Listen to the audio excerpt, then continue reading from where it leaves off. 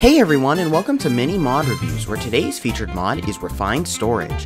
While building up a huge storage system with automatic item sorting can be cool, it takes a lot of resources to make sure the system is big enough for your entire playthrough, but Refined Storage has a solution for that. The mod introduces a new modular storage system, where instead of chests, you use storage disks, which can hold anywhere from 1,000 to 64,000 items per disk.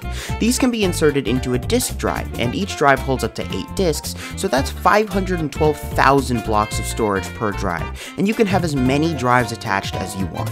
The new storage interface itself is also pretty cool, as instead of capping blocks at one stack, every single block of one type will be put into one slot, and you can simply pull out one stack at a time. There are many more interesting things that you can do with the storage system, but the mod does require a way to get power, so I would recommend playing with a mod such as Mechanism installed so you can power the system.